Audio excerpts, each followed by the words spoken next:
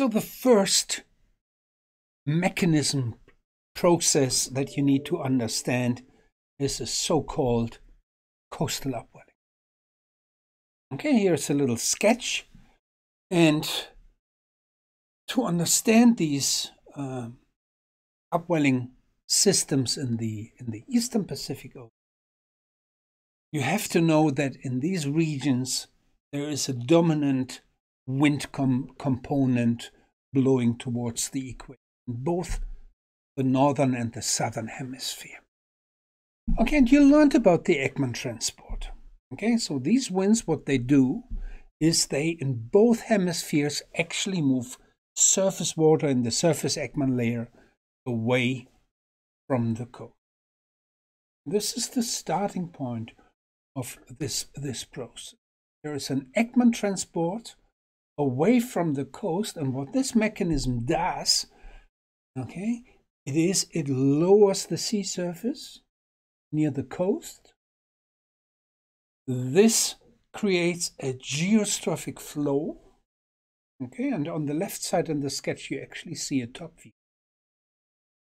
Creates a geostrophic flow, and the geostrophic flow runs parallel to the coast, and near the bottom, because of frictional interactions with the seafloor, it creates an onshore Ekman transport and onshore transport of near bottom water. Okay. There's a little sketch shown here above my head. Okay, where's the mouse? The mouse is activated. Essentially, I have a continental shelf. Continental shelves are the regions in the ocean where the water depth is typically around 200 meters. Okay, and in these regions it's deep enough that the surface and bottom Ekman layers are actually separate feature. Okay, so what you get is that the wind creates the offshore Ekman transport near the surface, and the geostrophic flow that results from this mechanism creates a bottom Ekman layer and an onshore.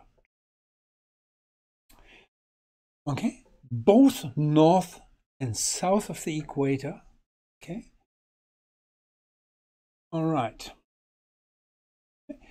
In these upwelling regions in the Eastern Pacific Ocean, what you also get is, in addition to the upwelling circulation, which a key feature is the upwelling jet, the geostrophic flow, is a so-called undercurrent, which flows along the shelf break.